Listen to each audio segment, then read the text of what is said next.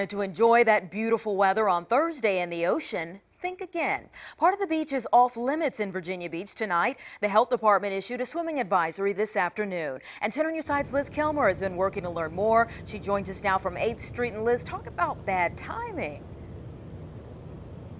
Yeah, Anita, tomorrow the surf competition starts for the big East Coast Surfing Championship. That will be over on 2nd Street. Right now we're here on 8th, and from here to 22nd, folks are seeing these warning signs, which mean you can't swim until health officials give the go-ahead.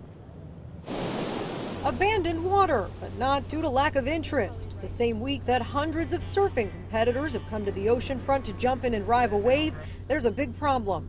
We were swimming, and then we heard him whistle, and he motioned for everybody to get out from his stand down the beach. And so everybody got out. Orders from the Department of Public Health, spanning 14 blocks at the oceanfront, because bacteria levels right now exceed state standards. Yeah, it really sucks. Took a week off vacation, off of work on vacation.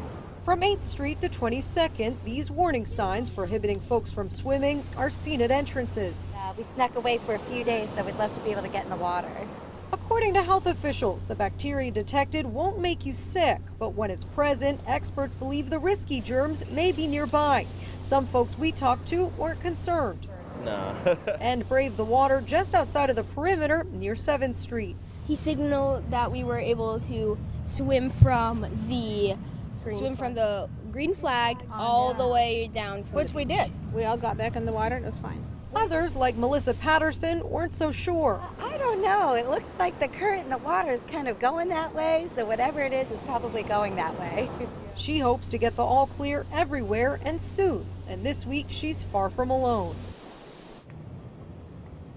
And back live, health officials will continue testing the water until it's okay, at which point these signs will be removed. Now, the last time we reported on a swimming advisory here at the oceanfront, well, that was about 2 years ago. We're told right now there are no changes, nothing's being affected with the surf competition, but of course we'll keep you posted on all of that. Anita, back to you.